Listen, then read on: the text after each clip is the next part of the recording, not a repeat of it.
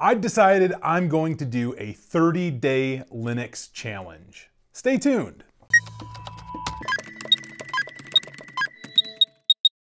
Yo, what's going on everyone? This is Zach with IT Career Questions. Today I'm going to tell you guys a story and get into why we're doing a 30-day Linux challenge. But before we begin, I want to let you guys know that this video is sponsored by IT Pro TV. If you guys are looking to learn Linux, I highly suggest the edutainers over there at IT Pro TV. They have courses over there ranging from beginner lessons to Linux, to the Linux Plus, to how to be a Linux administrator, even Red Hat lessons in Linux. So make sure that you guys go and check them out and use the coupon code ITCQ30 and you guys will get 30% off of your subscription over there. And again, I highly recommend what they're doing over there at IT Pro TV. I've used their material for the last 2 years and I have nothing but great things to say about them. So getting into today's video, the story goes like this. I was doing some studying last night, and as you guys know, I'm going for my Security Plus, and I was going through a little bit of hands-on course and doing some different scenarios, and I was having trouble remembering some Linux commands that I had learned, not even 6 months ago. And that really frustrated me. Like, I was actually really frustrated with myself at that point.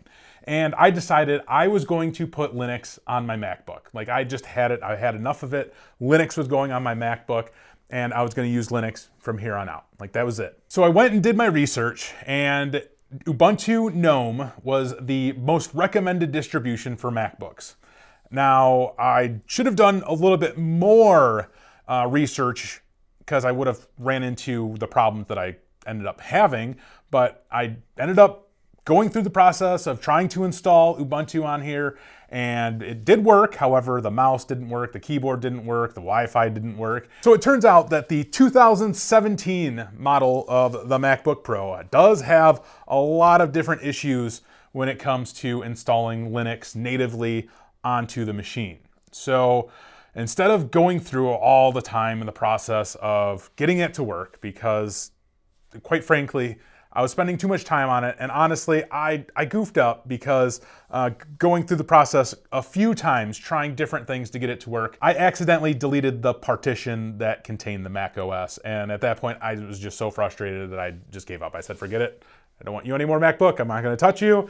So I went out and I spent like $300 on a new Acer laptop. It's an Acer Swift 1, and made sure that I did all the research that I could to make sure that Linux was going to work on this laptop.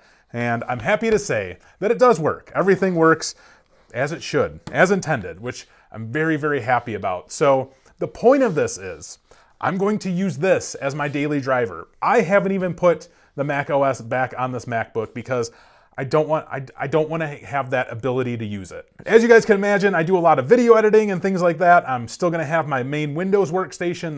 That's really the only thing that this machine is used for, is doing editing. Like, that's it. That's the only time I ever use that machine. Otherwise, I was always using my MacBook for everything, like all my studying, anytime I need to get on and do like any types of research, or I'm putting together documents, everything was done on my MacBook. Well, everything that I did on my MacBook, I could do on this thing. For the next 30 days, you guys are gonna hear from me on my progress on using Linux literally like 99% of the time. So I'm gonna try to use the command line to do many of the installations that need to be done, adjust many of the settings that need to be done. I'll start creating users on this computer, testing that out, adding different rights to different folders, creating documents from the command line, really trying to gain a better understanding of some of the fundamentals of Linux, because I know how important it is to learn this operating system as I'm going forward in my career, trying to learn more to get into cybersecurity. So that's what I'm doing. This is my goal for the next 30 days. I hope you guys are interested in this. If you are looking to do something similar, I highly suggest you doing this as well. Go along this journey with me because it's going to be a lot of fun. If you guys have any comments, questions, or concerns, make sure you guys hit me up in the comments below. And make sure you guys check out IT Pro TV in the description below as well. As always, take it easy.